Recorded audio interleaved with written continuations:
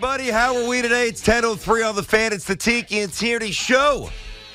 Boy, it's been an interesting week. It's been an interesting couple of weeks here. If we have taken a little spin on the old emotional roller coaster here with our football teams, the ups and the downs, the euphoria, the anger. And here we are. We're a little tapped out emotionally in terms of that visceral stuff. So now we begin to inch our way toward the pragmatic part, hopefully, of the conversation. I've got a question for you, Teak. I've got a question for you.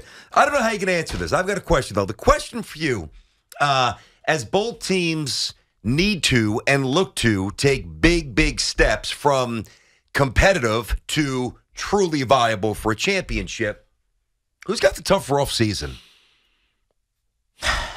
It's interesting because the Jets are more set to be a team that can play with the best. All he needs is a quarterback.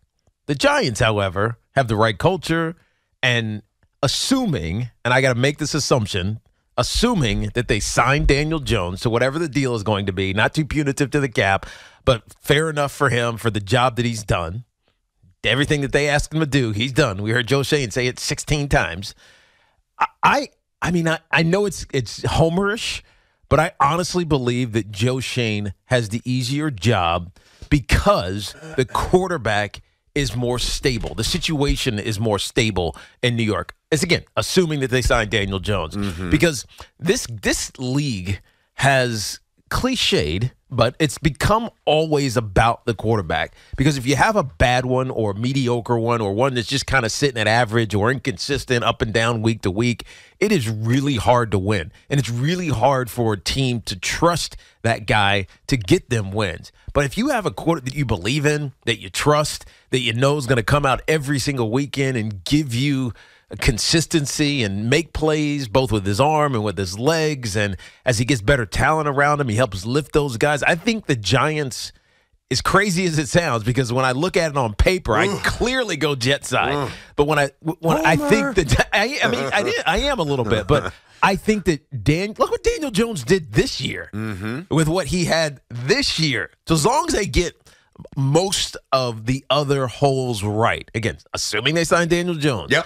I think that Joe Shane has the easier job of the two teams in New York because the quarterback is the guy. And you know he's the guy. And everybody believes that he's the guy. And you're not questioning, well, who's taking snaps for us this year? I got to say Joe Shane. And I know it's homers, but I got to say Joe Shane has the easier job. But I'm not so sure that Daniel Jones is the guy, which is what complicates this. Now, when I say the guy, I don't mean is he good enough to be what he was this year. I don't mean that. That's clear. Yeah. I mean to roll into San Francisco next year and put up 3 touchdowns. Hell, roll into Philly. I was getting there. Roll into Philly next year. You know, roll in against that Dallas defense. Dallas offense a little shaky with Dak, who regressed. But this is a tricky one for me because what the Giants have, you're right, the Jets never have, that stability right now at the quarterback spot. But the Giants have a lot more holes. And then I look at this, and we tried to solve it yesterday, and eventually it's going to resolve itself with Aaron Rodgers or with Jimmy Garoppolo or with Derek Carr. Now, listen, I'm on the record. Do whatever the hell it takes to bring Aaron Rodgers here. Do you realize that the Jets now, not 1, not 2, 3 straight seasons, 3, they have failed to have a quarterback throw 10 touchdowns or more? 10! Not 30. 10, right? The last time a Jets quarterback threw for 4,000 yards was 1967. None of us were alive. That's any part of the show. Wait, is that? No, if Dove was here today, he would have remembered. 1967? Joe Namath. Last time 4,000. Nobody's thrown 4. That's it. And by the way, this is pitiful. The Jets have the lowest QBR, the fewest touchdown passes, and a completion percentage of 57% since 2009. So I throw all this not to like, wow, the that's Jets. Shocking. Well, is it though? It's not really when you've lived it. No. Not. When I think about the names, it obviously makes sense. But when I think about the ineptitude? Yes. Yeah, I got you. That's almost hard to do. Like if they sat around and said, all right, guys, listen. we're going to play bizarro football. Our intention this year is to be as inept as we can possibly be at the quarterback position. And they tried to craft that plan since 2009 and even really before. But that's the stat that I referenced. This would be hard to do if they tried. So it's funny because yesterday, we're all espousing different thoughts about Rodgers and what should you give up and how much of a possibility is it with the Hackett with the Hackett move, and what would the Jets have to give up, and if not that, Garoppolo. There, all the conversations we've had, we make it seem so easy, but we've had these conversations about the Jets before with seemingly other viable options on the table that since 2009 never came to fruition. But then you get to the Giants and you're like, okay, this is a playoff team. They've got the culture, they've got the coach, they've got the gym apparently, and they were a playoff team, but there's holes everywhere, and they're miles from being a title team. And there's a lot of free agents. True. A lot of their own guys. If you ask me, I'll ask myself that I asked you the question about. I think it is. Allow me to introduce myself. I think the answer is unequivocally the Jets have the easier job.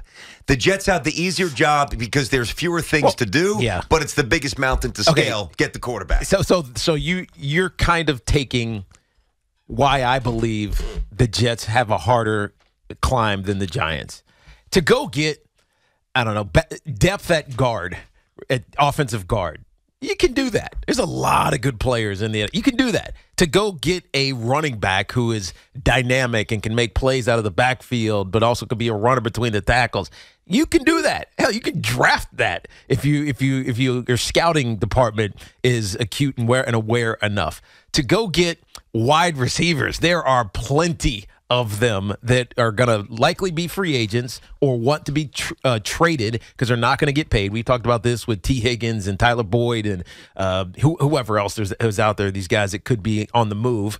The draft is going to have at least 6 or 7 of them. So you're right. The Giants have a lot of holes, but those holes are easily fillable. And the quarterback one, again, assuming that Daniel Jones gets the deal done, you have to keep saying that because he is a free agent. Yeah. You get the deal done with Daniel Jones.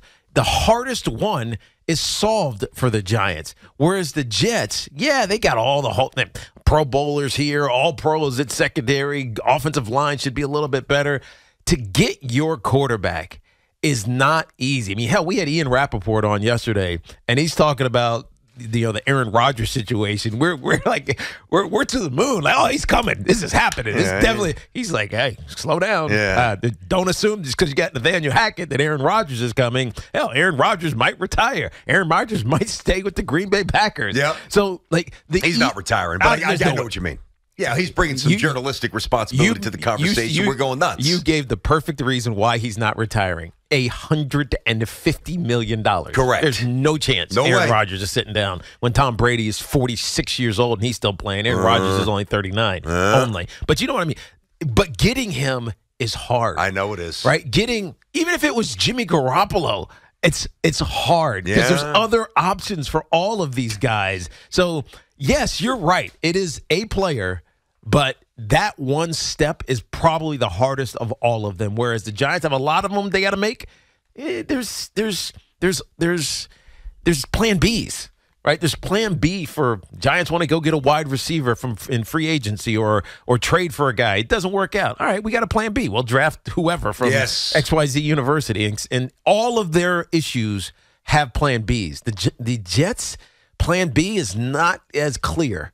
If you don't get Aaron or Jimmy Garoppolo or whoever, or Derek Carr, whoever you determine is the best guy for the team. All right, 877-337-6666. Tiki and Tierney on the Fan inside of our Town Fair Tire studio. Friends at Town Fair remind you that you always get the guaranteed lowest price on name brand tires from Connecticut to Maine. Nobody beats Town Fair Tire. Nobody. If anything, we are resilient here. So we've already plotted this out. We're already on to, Jay-Z says on to the next one. We're on to the next one. Let's go. Keep it moving, Barber. Keep it moving. All right, let's get to the calls here. First up, we got Anthony in Harlem on the Fan. What's going on, Ant? How are you today? What's up, Anthony? Good morning, boys. So I think the answer to this question is the Jets have the easier path. And here's why. Why? Because it's not hard. It's easy. You're Joe Douglas. Do you think you care about if in salary cap hell in 4 years. No, and gave up to no. 2024 and to 2025. But you can't talk. You can't talk to Aaron Rodgers right now. By the way, this has all got to happen in like the ether. Oh, you can't talk to him, right? You're not allowed to talk to him, right? You're not allowed to talk to him and say you're fully guaranteed $150 million. And I mean, to me, it's a no-brainer. You make this happen, and the money. You guys just hit on it, right? The money is the key. I would talk to his agent and say, "We'll give you another year and fully guarantee $180 million. Come play with the Jets." Yeah, but right? It's got to go through the Packers because you can't talk to Aaron Rodgers directly. That's tampering. Now, tampering happens all the time. I read an article this morning. I'm not worried about that. I read an article this morning about how bad tampering has gotten, like to the point where executives in organizations are talking about this. Like, oh, we want this guy. He's under contract somewhere else, but they talk about it and they don't even care. Mm-hmm. And the NFL has gotten really lax with it, and it could be an issue. Well, I'll tell you what. To the point that Anthony just made, there is a point where you got to, you got to say, "Deal me in. I'm playing for the duration of the game here." You can't just keep saying, "I'll pass. I'll pass." Leon Rose eventually got to do something with these first round picks. Mm-hmm. Joe Douglas eventually got to win. So there is an element of now the pressure. Because Joe's done so many good things in terms of other players, but has yet to win and has yet to get the quarterback, it depends how you really process that pressure. But you got to start winning eventually. Yep. So when you talk about balancing the books and salary caps and first-round equity and draft stuff 3-4 years down the road, does it really apply to Joe Douglas right now? Mm-mm. It shouldn't. No. And I think he knows that. He's got an immediacy. He's got to know that. That's much more important than where are we going to be in 5 years? Mm-hmm. Without a doubt. No doubt, Teak. 877-337-6666. Boy, I'll tell you, Julius Randle was awesome last night. It's probably why you trade him now. We'll get to that a little later. And obviously, mostly football, Championship Sunday. Tiki and Tierney right here on The Fan.